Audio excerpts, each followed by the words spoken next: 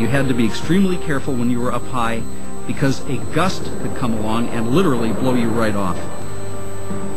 The old tradition was that you lose one life for every $1 million on a bridge project. And this was a $35 million bridge, more or less. So we should have lost 35 guys during the building. Whether out of genuine concern or concern for his image, Strauss proudly imposed one safety rule after another. He was probably the first to use the hard hats. And they were leather, half football helmet, half hard hat in that day. They had to wear safety lines.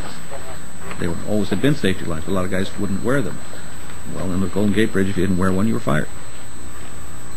I worked with a guy named Ed Walker, and he was a rotten, no-good SOB. And his spit bounced, and he would fight anybody, and he was a tremendous iron worker. He stopped all the time, and Strauss fired him because he wouldn't use a safety belt. Strauss told him, tie off there, and he told him go screw himself, and so Strauss had him fired right then. On May 20th, 1936, workers adorned the spinning wheel with flags and sent it across the gate one last time, pulling the very last wire behind it. The cables had been finished ahead of schedule, at a rate 4 times faster than had been considered possible.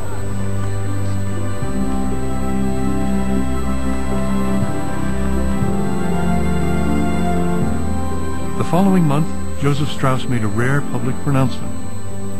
He revealed that he had ordered the most expensive, elaborate safety device ever conceived for a major construction site. He was spending over $130,000 on a safety net to be installed as work began on the bridge's roadbed. What he did was to put this wonderful safety net under the entire bridge so that people who fell would be saved. And he cantilevered it out 10 feet out on each side from the workspace so that he protected everybody. No matter how high up you were and how hard you might have been blown off, you would still fall into the net. 19 men tumbled into the net, each cheating death. They called themselves the Halfway to Hell Club. The net became a morale booster, so much that workers had to be ordered not to jump into it on purpose. For Strauss, the investment paid dividends.